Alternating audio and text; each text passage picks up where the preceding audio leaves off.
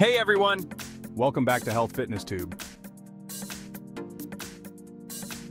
This is it. Today we're wrapping up our 10-part beginner workout series with a powerful exercise, the bicycle crunch. We'll guide you through this effective move to help you build strength in your core and obliques. Remember, we'll show you how to do each exercise properly, then prompt you to pause the video so you can perform the exercise along with us.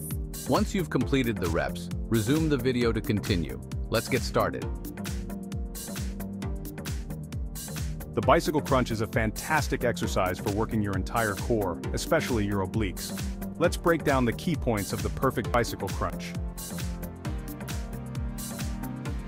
First, lie flat on your back with your hands behind your head and your legs extended. Tighten your core muscles to lift your shoulders slightly off the ground. This is your starting position. Now bring your right knee towards your chest while simultaneously lifting your left shoulder and elbow towards your right knee, creating a twisting motion. Switch sides by extending your right leg and bringing your left knee towards your chest while lifting your right shoulder and elbow towards your left knee. Continue alternating sides in a controlled bicycle pedaling motion. Exhale as you twist and inhale as you return to the center.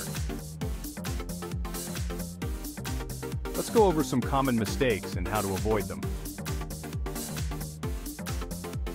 First mistake, pulling on the neck. Keep your hands light behind your head and avoid pulling on your neck.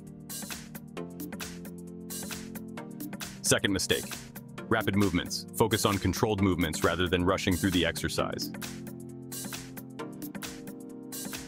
Third mistake, limited range of motion. Ensure you fully extend each leg to maximize the effectiveness of the exercise. Now it's your turn. We'll do a set of 20 bicycle crunches together.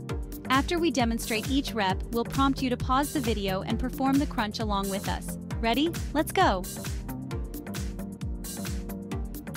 Pause the video now and do 20 bicycle crunches. Once you're done, resume the video. Great job! Let's take a short rest before we go again. Pause the video for a 30-second break. Shake out your arms and get ready for the next set. Then resume the video. Alright, let's go for set 2. Pause the video now and do 20 more bicycle crunches. Once you're done, resume the video. Fantastic! One more set to go. Pause the video for another 30-second break, then resume the video. Final set, here we go. Pause the video now and do your final 20 bicycle crunches. Once you're done, resume the video. Awesome work, everyone. You've completed our 10-part beginner workout series.